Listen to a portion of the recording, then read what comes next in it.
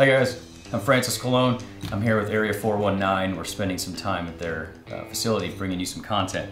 And I had a couple tips I wanted to share with you on going from a beginner to advanced shooter and some drills that I think are going to help you out. You know, one of the most common mistakes that I made early on was spending too much time on the prone bench trying to make small groups, low ESs and low SDs. What's going to help you out dramatically more is moving from a static environment to a dynamic environment. One drill that I use very frequently in order to get out of static mode is to shoot 2 shots prone on one card or one group, say to the right, 2 shots off of my rear bag, just like I would off of a prop, and go back and forth, 2 shots, 2 shots, 1 shot, 1 shot, for a total of 2 5-shot groups. And you're looking with those on the same piece of paper, you're gonna see that you're gonna have either a slight different point of impact, or one group is really large and one is small. But what you'd ideally like to do is just practice the transitions back and forth from prone to bag and prone to bipod or bag to bipod. You're gonna find a lot of value in that if you haven't shot PRS before and you're trying to learn the sport.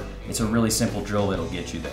And to learn even more about the sport, try out a PRS 22 series match. They're all over the country. They're a great way to kind of jump in and have a great learning environment as well.